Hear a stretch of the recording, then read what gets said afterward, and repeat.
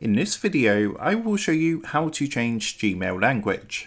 So let's jump straight into it. So in order to do this, as you can see, we're currently here on my Gmail account. Now what you need to do is come up to the top right hand corner and click onto this gear icon to open up your settings. From the settings window, what you want to do is come up to the top and click on to see all settings. And it's going to take you into all your settings. Now from this point, you want to make sure you're on general. So if you look at these buttons at the top, you want to click onto general. And at the very top, we've got our language section here. So to change your language, all you need to do is simply click where it says Gmail display language. You can see we've got our box here. Just give this a click and choose your language from the list. So for example, if we wanted to change to French, I would select that from the list here. And after you've done that, what you want to do is scroll all the way down to the bottom of the page and you're going to see a box to save changes. So just give that a click. What's going to happen, it's going to refresh the website, and as you can see now, everything is now in French. So that is how to change Gmail language. With that being said, I hope this quick tutorial did help you out today.